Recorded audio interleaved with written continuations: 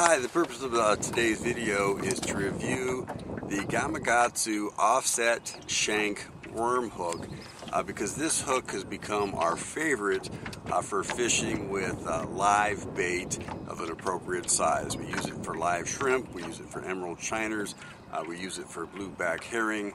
If it's the right size to fish on this hook is thin enough that the bait will stay alive for a long time, wiggling around down there, being attractive and attracting the fish, and so we catch lots of fish on it.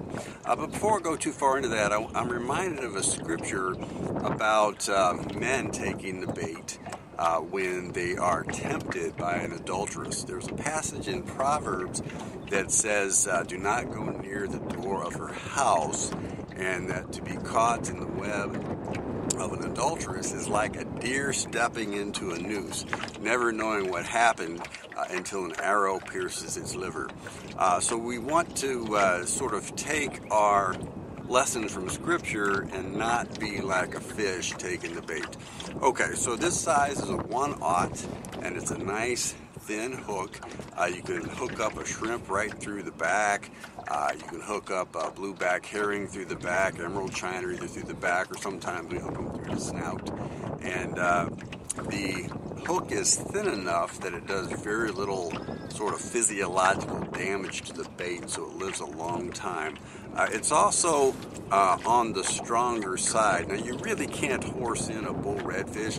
When you get in a 30-pound bull redfish, you need to be a little careful and bring it in gently because this hook will straighten out if you pull too hard. Now, that's kind of a good feature. Also, if you're fishing in a place with lots of stumps on the bottom or lots of rocks, a lot of times your bait gets hung up. Just gently pull, the hook will straighten out a little bit, and you'll get your hook back. You check the sharpness. You might have to freshen up the sharpness after you snag on a rock. Usually you just bend it back with a piece of pliers and you're back in business pretty quickly. We've been very pleased with the Gamakatsu offset shank, and this is just a worm hook. It's intended for worms or for plastic baits, but we ended up using it because we discovered that we like it so much for lots of different kinds of appropriately sized live baits.